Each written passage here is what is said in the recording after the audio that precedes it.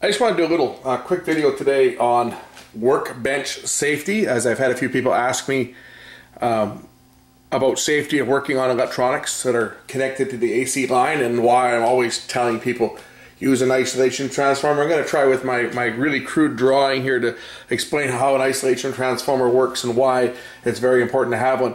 And your conventional AC connection, your utility is feeding you a hot and a neutral. The neutral is generally tied to ground. Your hot is your incoming AC power to your device, this being your device. Many times, especially on older electronics, one side of the line cord was connected directly to the metal chassis.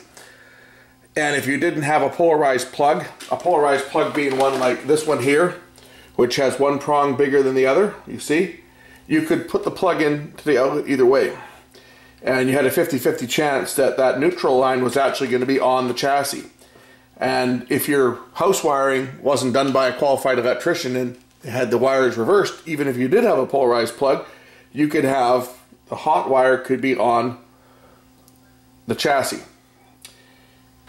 Switching power supplies are also quite dangerous because they generally connect one side to, on the hot side, one side of the line is directly connected to the hot ground on the hot side of the switching power supply. Now, if you just happen to be standing on the ground and you're grounded and you make contact with the hot chassis, it's not going to be pretty. You are going to become the conductor and you're going to get a shock. What an isolation transformer does, if we turn the page over here, an isolation transformer, just by its very nature, you are completely isolated. You've still got your hot and your neutral coming in, but it's going through a 1-to-1 ratio transformer, which completely isolates the equipment that you are working on from your incoming utility. So you could be touching the chassis, and even if it's connected to one of these wires, you are not connected to ground. There's no path to ground through your body. So you can touch something that's live and you won't get a shock when you're on an isolation transformer. People have asked me, what is an isolation transformer? What does it look like?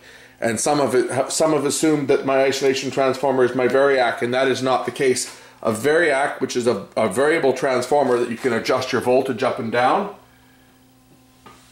does not isolate you from the incoming line. Sorry about this cord hanging here. I've just got my monitor plugged in so I can see what I'm doing.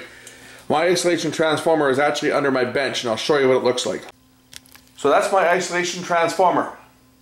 Everything that I work on through my isolated supply is going through that transformer there. That transformer is plugged in, or the Variac on top of my bench is plugged into this transformer. The brown cord that you see here, this is actually the input to my isolation transformer. When I plug my isolation transformer in, anything that's plugged into my Variac, which is here, is now isolated. I can turn it on, and that actually powers up another little power bar that I've got at the side of my bench, which is my isolated test supply.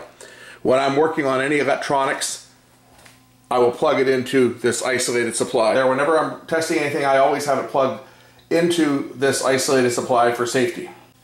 Now, something I heard many years ago, which I don't agree with, and some technicians still do this to this day, is they'll cut the ground prong off of, say, their oscilloscope. That way their oscilloscope, the chassis on their oscilloscope is not tied to the ground. That way if your scope probe were to, say, touch something that's hot, it's not going to result in major sparks and a short and possibly damaging your scope.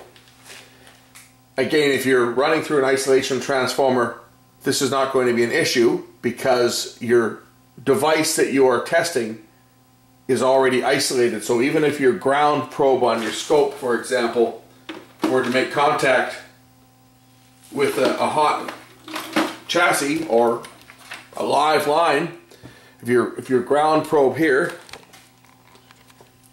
either the ground wire or your probe, makes contact with something that's hot, there's not going to be a problem. Even if your scope is grounded, and I don't recommend disconnecting the ground wire. Always keep your ground on your scope, because first of all, it's going to keep your scope, it's going to keep the chassis of your scope always grounded. It's going to keep your probe here always grounded. You don't want to risk if there was a fault, say in your scope, and something were to short out it, you don't want to have this become live and tied to your AC incoming voltage. So I don't recommend doing this. This is something that techs used to do many years ago.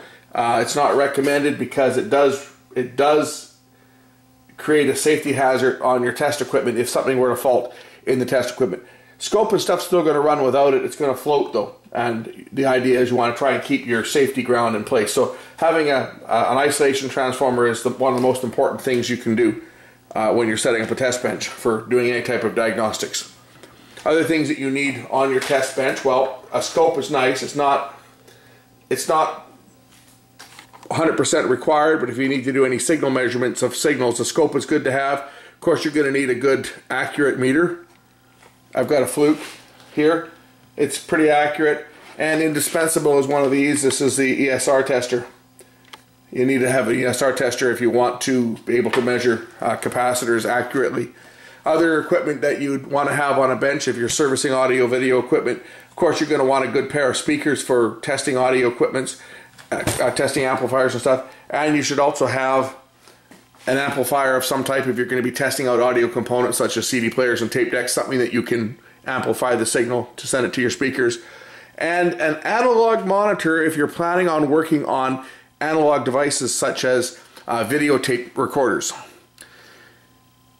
The analog monitor actually makes it a little easier if you're doing tape path alignment and so forth, or spotting bad heads because of how the display refreshes.